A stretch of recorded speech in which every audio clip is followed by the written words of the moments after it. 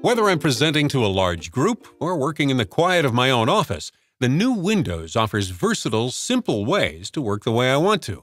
I can easily control settings, project to an external monitor, or use the new Miracast technology to broadcast to a projector or TV without worrying about cables or network access. Windows has collected the most essential settings for effective mobility into one convenient place, the Mobility Center.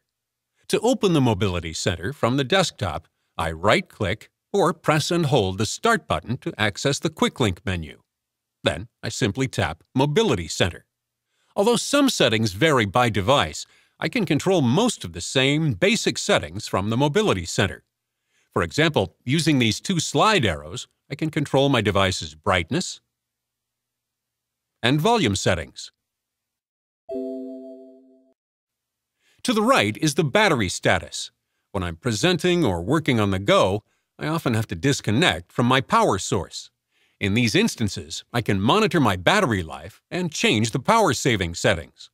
In general, I like to use the balanced setting so that Windows will automatically balance performance and power depending on how I'm using my device. I can also sync my settings to keep duplicate copies of my files in two different locations. Now to my favorite settings, projecting. With the new Windows, I can move seamlessly between working at my desk and giving presentations in the conference room using a few simple features without ever leaving my work behind. Let me show you how. When I'm at my desk, I like to connect my tablet device to a larger secondary monitor. To do that, from the Mobility Center, I simply select Connect Display. From here, I can choose to duplicate my main display on the secondary monitor, or I can choose to extend, which gives me two independent screens. I can even choose to show only content on my second screen.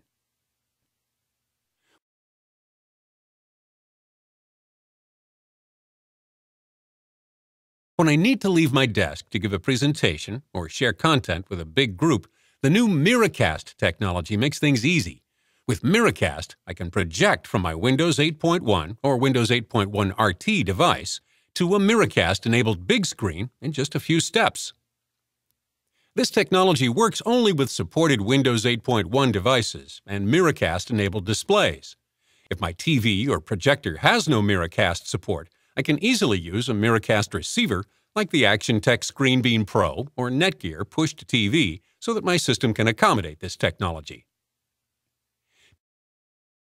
Before I begin projecting for the first time, I need to make sure my Windows 8.1 device has the latest Windows updates or optional driver updates. Once I'm in range of the Miracast receiver, I'll need to add it as a device.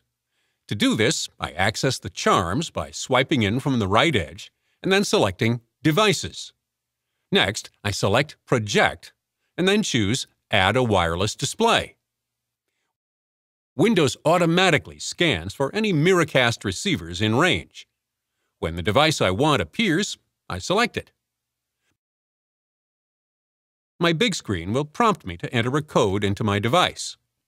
And now the tablet is wirelessly projecting on the screen.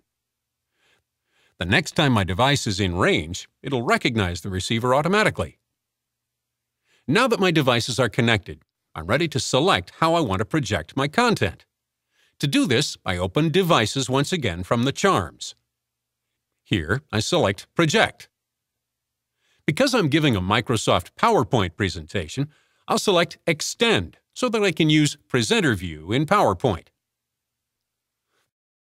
This is great because I can see my speaker notes, the next slide, and several slide controls, while the wireless display shows the audience my full screen presentation, even in full high-definition 1080p if the TV or projector supports it. To disconnect my tablet from the projection device, I simply access the Project menu again. Here, I select Disconnect. Or if I go out of range of the receiver, my device will disconnect automatically.